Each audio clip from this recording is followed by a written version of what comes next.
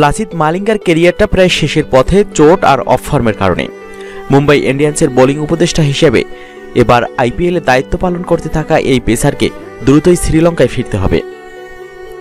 Lankan cricket board 34 বছর বয়সী এই মালিঙ্গাকে দ্রুত দেশে ফেরার নির্দেশ দিয়েছে। সাফ জানিয়ে দিয়েছে তারা, জাতীয় দলে ডাক পেতে হলে সবকিছু ছেড়ে এখনই ঘরোয়া ক্রিকেটে ফিরতে হবে তাকে। মালিঙ্গা প্রায় 7 মাস জাতীয় দলের বাইরে আছেন। ভারতের বিপক্ষে ঘরের মাঠে সর্বশেষ খেলেছিলেন।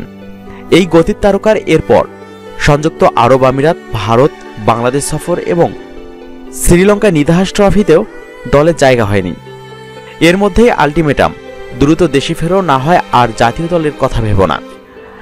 আইপিএলের কোনো দল এবার কেনেনি মুম্বাই ইন্ডিয়ান্সের হয়ে 1 দশক ধরে খেলা মালিঙ্গাকে।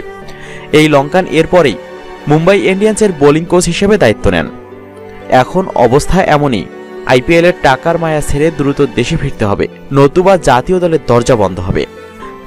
মালিঙ্গা যদি সত্যি শ্রীলঙ্কায় ফিরে যায় তাহলে অনেক বড় সমস্যায় পড়তে হবে মুম্বাই ইন্ডিয়ান্সকে। কেননা তখন মুস্তাফিজ বুমরাদের ইয়র্কার শেখানোর জন্য নতুন বোলিং কোচ খুঁজতে হবে, আর এটা মোটেও সহজ কাজ নয়।